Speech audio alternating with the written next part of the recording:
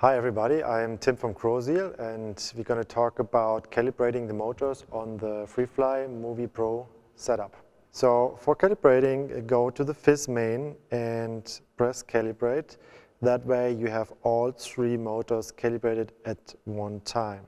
We found out that this makes sometimes problems with the operation. So instead of calibrating all three motors at once, we suggest you to use the single operation calibration. That's if you select Fizz axis, then select axis, we select the focus, go to setup, and then press calibrate, then select auto, and then it's going to calibrate only the focus axis, and we're going to repeat that for every axis itself.